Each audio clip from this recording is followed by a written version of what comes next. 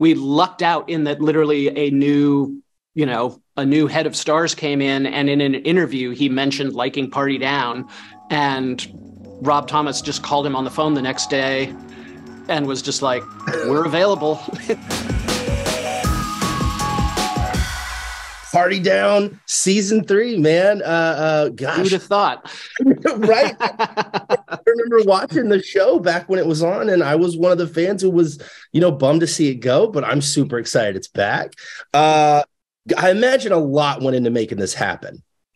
A lot did, absolutely, but also it was just one of those things where, because we've been trying and trying sort of on and off for years and years, because we never lost our affection for the show and our belief that at the drop of a hat, we could just run off and start doing it again. So we were just looking for the opportunity, and, we lucked out in that literally a new head of Starz came in, and in an interview, he mentioned liking Party Down, and Rob Thomas just called him on the phone the next day and was just like, we're available anytime. And, it literally went from there. So it was, a stroke of good fortune. So, and we weren't about to look away. So, and fortunately, our cast and everybody is, they're all share our affection for the show and everything. So when we just emailed everybody and we're like, look, we might be able to make this happen. What do you say? And, sadly, Lizzie was unavailable due to scheduling conflicts, but everybody else we were able to squish in there.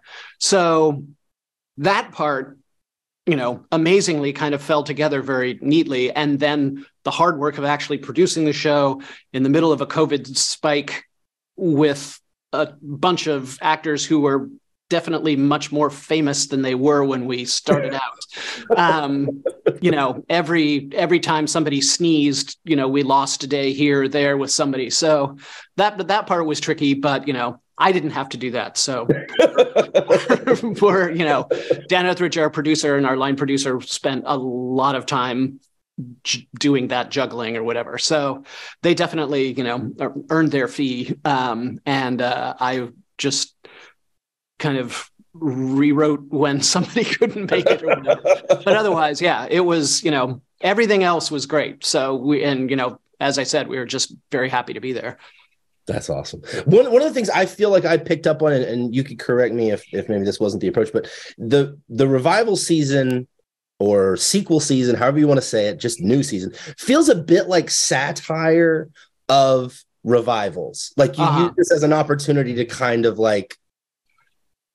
poke a little bit. We did, because it's certainly something that has changed in the time that we went from 12 years ago to now.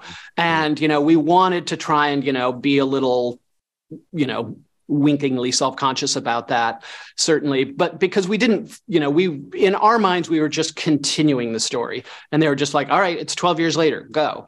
And so we never thought about it as a reboot or a reunion or a kind of nostalgia event or anything like that. We just were like, okay, we get to keep doing it, start.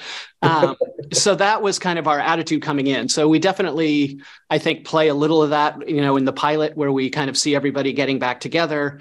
And, that was kind of took the most effort, was to try and figure out how to have people who have kind of moved in different directions in their lives, as happens, and try and get them all together, and then go from there. So once we kind of got that figured out, everything flowed pretty well.